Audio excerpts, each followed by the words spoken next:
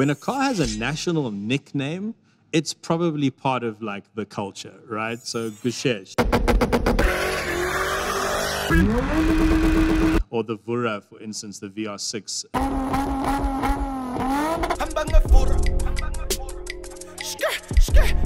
There's some brands in this country which are really iconic. They don't necessarily make the best cars all the time, but they've connected and got under the skin of South Africans more than any other brands, and this is one of them.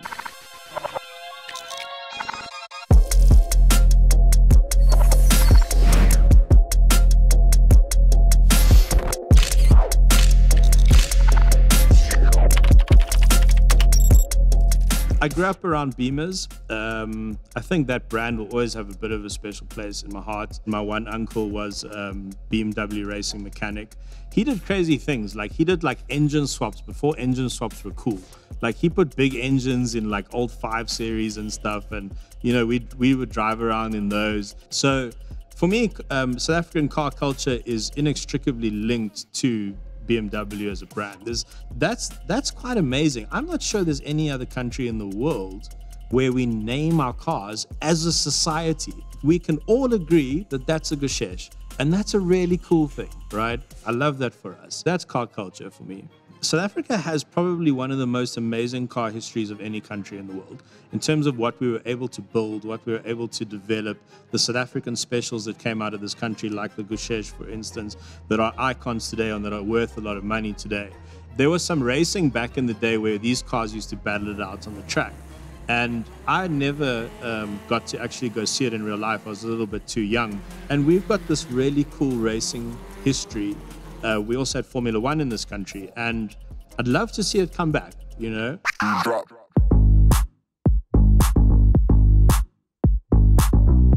My dad was a bit of a car guy. He had some cool cars. He had a Mustang, original 68. I've got a picture of me as like a 2 or 3 year old maybe sitting on the bonnet. I just remember that very distinctive V8 warble in my head that I don't know if you've ever heard an original Mustang, but it's like whoop, whoop, whoop, whoop, whoop, whoop, and the whole, you know, everything kind of around it shakes.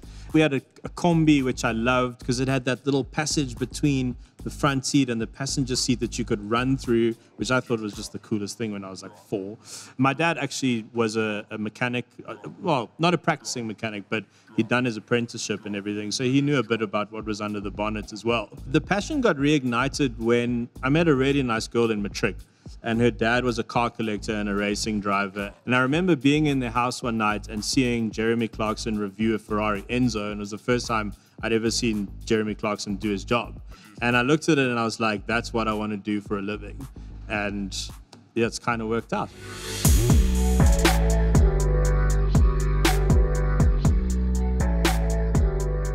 My first car was an E30 Beamer. Looked a lot like this. It was white. And it was a hand-me-down from my dad. When my sort of motoring career picked up and I had this like steady stream of test cars to drive, I was like, why do I need to buy a car? It seems like a waste of money, right? And then it came to about 2018 and I was like, I'm a car journalist without a car. That's a bit tough, right? Like I think I should own something with 4 wheels. So I started hunting around and this little Mazda came up at this really cool dealership in Cape Town. It's a little MX-5. It was red, but it was quite special because it had been supercharged by the previous owner. I'm walking around this car and I'm like, those wheels are familiar. Even that radio familiar. I said to the salesman, I said, does this car belong to a guy called X? And he was like, yeah, how the hell did you know that? And I was like, well, I used to date his daughter. So so this car came back to me. So we got our licenses together when we were 18. And because it was the cheapest car that he owned, he used to let us take it out and whatever, we'd go to the movies or whatever. So this particular little red Mazda was one of the first cars I ever drove after I got my license. And it came back to me. It ran beautifully from day one. It was really low mileage. It made financial sense to sell it recently, and I sold it. And here's another top tip for petrol heads. Don't sell cars that you love. Like, I should have just made a plan. I don't know, I should have sold a kidney. I should have started a second career somewhere, got into crypto. I miss that car so much. The guy who bought it has 20 cars, and he has another one like mine. I'm like, dude, what do you need 2 Mazda MX-5s for? Just give me mine back.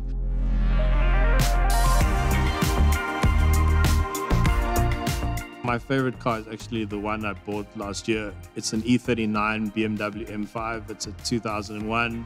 It was literally the car I had on a poster on my bedroom wall in the same color. It's just incredible how the world brought us together after all these years. Every time I take that thing out, which is actually not that often, I just have the biggest smile on my face. Cars make our lives comfortable and convenient, and that's why we're willing to pay so much for them. There's also a lot of status involved. I always say to people, if you park the car and you turn around and you look at it and you lock it and it doesn't put a smile on your face, you bought the wrong car. There are bargains out there.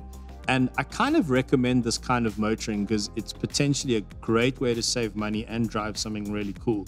So I just bought a 1996 V8 Lexus LS400 for 65,000 Rand, right? You must see this thing. It's like going to like a meeting in a 90s boardroom where they like have whiskey on the side in a decanter. It's got like wood paneling, beige leather everywhere, big comfortable seats, beige carpets, beige roof. The whole, it's massive. It's like a tank. It's like 5 meters long. It's got this thirsty V8 under the bonnet. I got it for 65 grand. The cheapest car in South Africa is 159,000 Rand. It's a Suzuki Espresso. And I got a V8 Lexus for like a third of that, right? And you know what? If it like catastrophically breaks down, it's running really well actually, but if it like explodes and costs me another 65 grand, I'm still winning, right? I'm still under the cheapest car in the country. So I would say to people, there are alternative ways to look at the car buying experience. Take something like a Toyota Cressida, right? Legendary car. Super easy to maintain, parts are everywhere, like super comfortable. Yeah, it's going to cost you a bit more in petrol than like, you know, a small little runaround, but you got no monthly installments, you know, insurance is cheap as hell. You go get yourself a Cressida for like 40 grand, put 20 grand into it, you got like one of the best cars on the road, and you've saved yourself a ton of money. You know, you don't have to go to the bank and be like, hey, please give me a high interest loan so I can work my ass off so I can pay this loan back every week, every month. You know what I'm saying?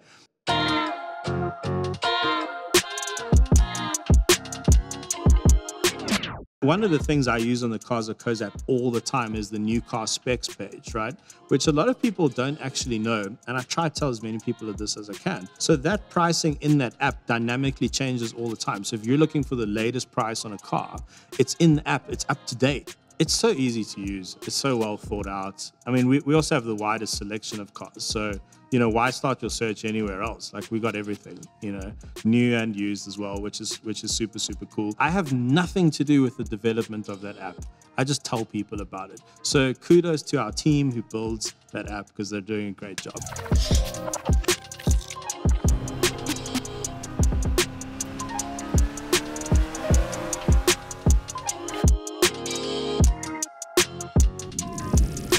Dream, search, drive.